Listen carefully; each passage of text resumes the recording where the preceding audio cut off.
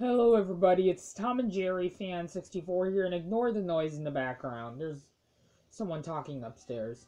So it's now time to do a movie review to the 2020 live action remake of Mulan. And this movie not very many people like. I really enjoyed this movie.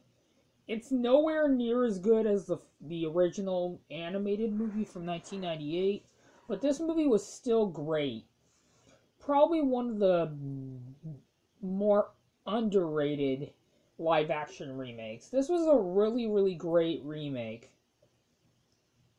Like I said, it's not nowhere near as good as the original, but this movie was amazing. I really enjoyed Donnie Yen and Jet Li in the movie. Jet Li plays the Emperor, and from China, and Donnie Yen plays Commander Tung, I think, or Commander something. This was a great movie. Donnie Yen and Jet Li both stole the show.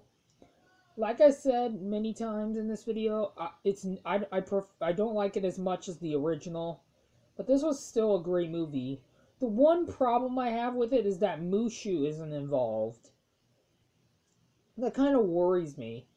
I wasn't really looking forward to this remake, honestly. And this is the first Disney live action remake to be PG-13. And recently the new Cruella movie was rated PG-13 as well. So that means there's two. Cruella is the other Disney live action remake to be PG-13. I really like that this movie was PG-13. It was very shocking that it was PG-13. This is a really great movie. The battle scenes are great. The entire movie is entertaining as hell. This is a great movie. Excuse my language, so yeah.